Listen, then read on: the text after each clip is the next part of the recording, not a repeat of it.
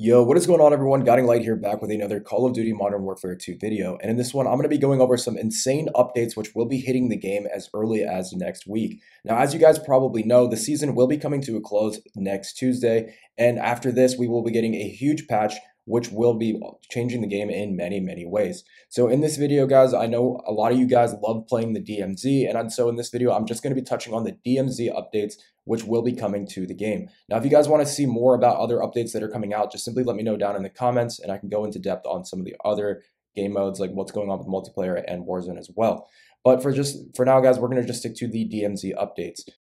Now, the DMZ in its current state right now actually is a lot better than it was in Season 1, and they are currently working on improving it every single season. Now, in Season 2, we got ourselves a new faction, and they also reworked most of the missions and things like that just to make the quality of life of the game better and to fix a lot of the major bugs which were going on.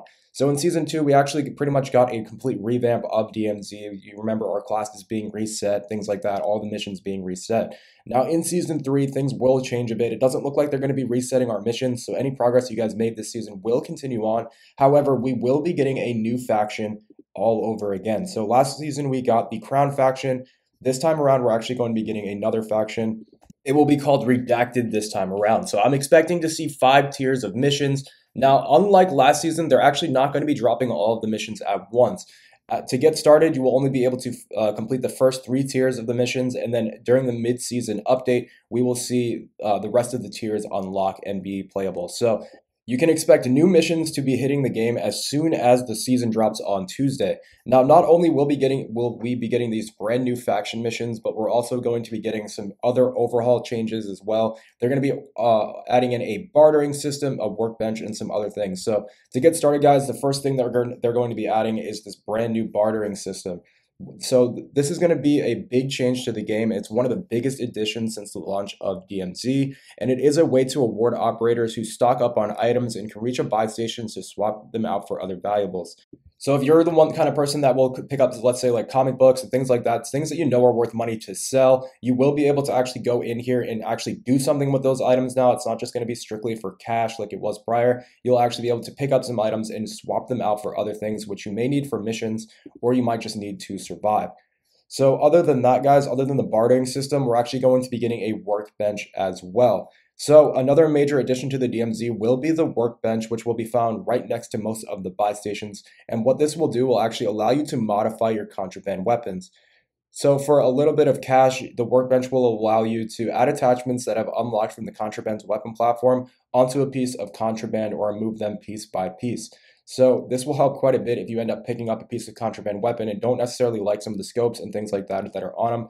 You will now be able to go to the workbenches and swap out those attachments for what it is that you actually like.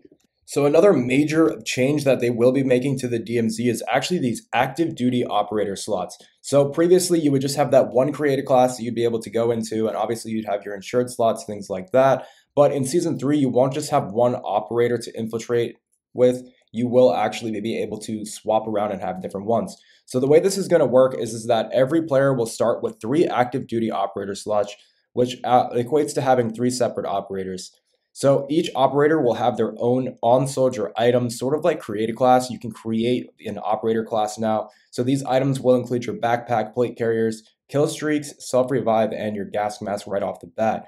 So for every infiltration, you can choose which active duty operator you bring in, meaning that you can calculate risk to whatever mission you want to tackle or the type of experience you want to have for that match. So for example, you can have an active duty operator saved up for the major story mission in Building 21 runs, stacked up with 3 plate carriers, self-revive kits, and more.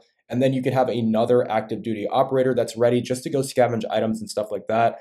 So you can always have these different classes ready to go, just depending on what missions and things you plan to do when you're in the DMZ. Now, another thing that they're going to be adding to the DMZ alongside these giant operator changes is actually some new bosses. So not only will we be able to have all these fresh changes, new missions and things like that, but there's actually going to be special bosses which are located on almazrah. So it says operators should prepare to face new threats across the various exclusion zones, as there are not only one, but there's actually 2 new bosses that have been added.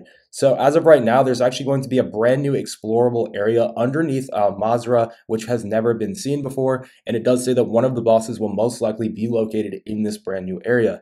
So as of right now, we don't really know too much about these bosses or these brand new areas that they're bringing into Almazrah, but there will be a dedicated patch note or like a dedicated update that they will be releasing sometime over the weekend. So obviously, as soon as that drops, guys, I will be sure to make another video letting you guys know exactly what's going on. But as of right now, guys, I just wanted to let you guys know exactly what's going on with the DMZ because obviously a lot of you guys love playing it. I love playing it as well, and we're going to be getting some new missions to complete and new things to unlock through those missions. So I'm honestly pretty hyped for Tuesday. I will be definitely getting on the game as soon as this update drops to cover all of these missions for you guys like I have in the past. So like I said, guys, this is just a DMZ portion of the update. There's actually some massive major changes they're making to Warzone as well as the multiplayer as well. So if you guys want me to make a more in-depth video showing you guys basically everything that will be coming in the new season, simply let me know down in the comments and I'll get started on that. So hopefully this helps you guys out along the way. Just to let you guys know, this update will be going live on Tuesday. So be sure to probably try to get on like Monday and try to pre-download that update as usual. And I will see you guys in the DMZ. Peace.